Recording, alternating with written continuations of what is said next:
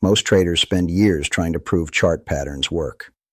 I spent weeks digging through 50 years of research to find out why they don't. If you've been losing money drawing lines on charts, it's not your fault. The game is rigged by math. So why is technical analysis still everywhere? 2 reasons. It gives you an illusion of control.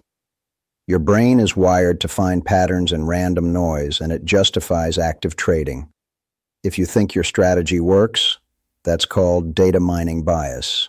If you test 1,000 random rules, 50 will look like genius strategies purely by luck. You aren't finding market secrets, but statistical ghosts. Technical analysis is a billion-dollar industry because it gives you an illusion of control. But it's not science. The verdict is clear. Technical analysis is a pseudoscience.